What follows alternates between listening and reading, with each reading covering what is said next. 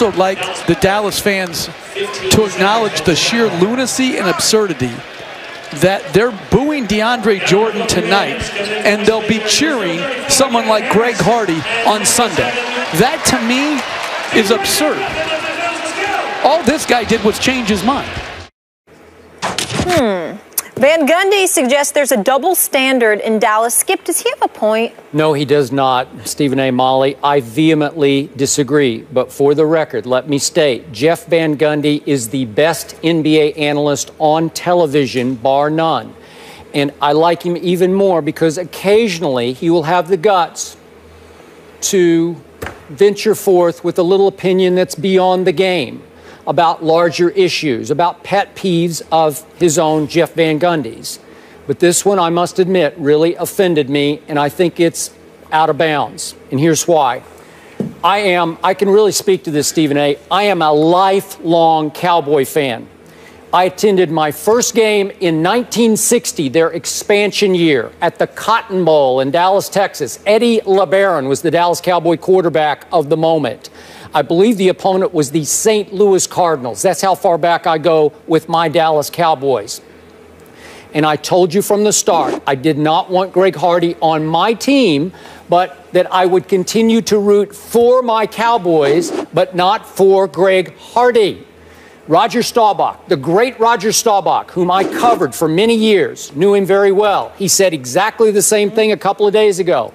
I root for Dallas, but I do not root for Greg Hardy. And I haven't taken any survey on this, so maybe I'm wrong, but I will bet you a majority of Cowboy fans feel exactly the same way. They root grudgingly for Greg Hardy just because he happens to be part of their Dallas Cowboys that they love with all their hearts and souls. So I got to ask Mr. Van Gundy a question here. What are Cowboy fans supposed to do? Are they supposed to quit watching the Cowboys, quit rooting for the Cowboys because Jerry Jones signed a bad guy? It's not our fault. We're stuck.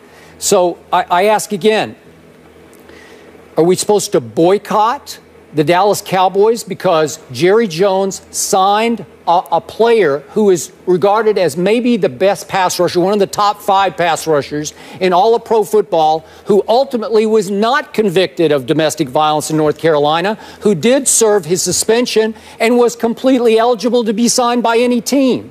Should we boycott that? Well, I'm not going to. I'm sorry. But I will not root for this man, Greg Hardy. Now back to Maverick fans. Again, as I stated earlier, I don't think anybody threw anything last night. If they did, then they crossed the line. But as paying customers, paying a whole lot of money for those seats, especially the courtside seats, they have every right to boo a player who reneged on his commitment to them last summer and who failed to even man up enough to call Mark Cuban to tell him why he reneged. That's well within their right. I support them wholeheartedly for booing DeAndre Jordan. Conversely, I say it's totally okay and totally within bounds. It's reasonable to think that you can root for the Cowboys without rooting for the despicable Greg Hardy. Well, my response to you, Skip, is that I totally agree with you. I just don't believe you have anything to be offended by. I don't think Jeff Van Gundy would look at it that way. I disagree with what he said as well, because I think you can root for a team without rooting for a specific player, specifically when you consider their transgressions. There's no denying that. He was at a Dallas game and he's seeing folks personalizing what happened with DeAndre Jordan and booing him as a result of that. I think Jeff Van Gundy needed to recognize that he does play for the other team, okay? So they were going to boo him anyway. He just gave them even more of an excuse to validate and justify doing so. And as it pertains to Greg Hardy's going to be out there on the field, and if he gets a sack and it stops a game-winning drive by the opposition and saves a game for Dallas and they end up being victorious, it's not Greg Hardy that you're cheering. It's the result of those actions which leads to a victory for the Dallas Cowboys. I'm not saying anything that Jeff Van Gundy doesn't know. I'm not saying anything that you don't know, nor myself. I just think that at times we see people engage in such a level of hyperbole and incendiary behavior and the way they go about the business of really lambasting other individuals, Jeff Van Gundy looked at that and found it a bit ironic considering all of this stuff that's in the news for Greg Hardy. I think he was a bit misguided with what he had to say. I don't agree with him. I agree with you wholeheartedly, but I take no personal offense to what he said. I don't think that he said something that should have been insulting even to Dallas fans. I think that he said something that makes you stand up and remind yourself that while you're rooting for the Cowboys, you need to be careful as to not coming across as if you're rooting for Greg Hardy, because there's so much stuff that obviously is going on with him. He might have went a little bit too far with it. Again, I agree with you more than I agree with him. But I saw nothing that he said that anybody should take personal offense at. If anything, it should serve as a reminder to put things in perspective. And I think ultimately that's what Jeff Van Gundy was asking for. Okay, just for the record, I'm emotional about this because I am really, really, really a Cowboy fan. And as I pointed out to you earlier, I covered the Dallas Mavericks from their inception through their first 18 seasons. So I know a lot about those fans and how they feel, what they've been through, their height and their frustrations. I know it. I get it.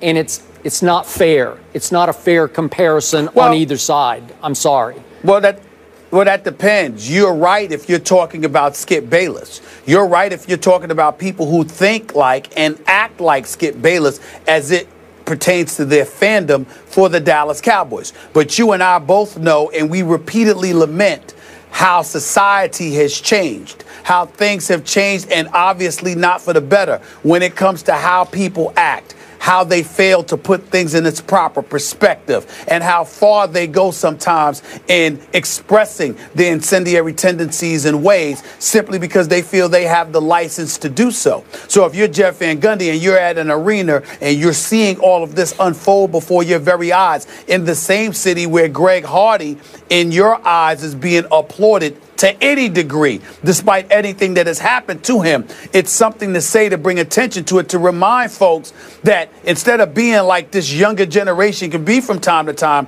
make sure you're like Skip Bayless. Make sure you understand the dichotomy that exists between the Cowboys and Greg Hardy and how they're not one and the same, how they're two separate entities. And indeed, you can root for the Cowboys without rooting for Greg Hardy, because some people might need to hear that, because some people don't have your same level of comprehension. Yeah.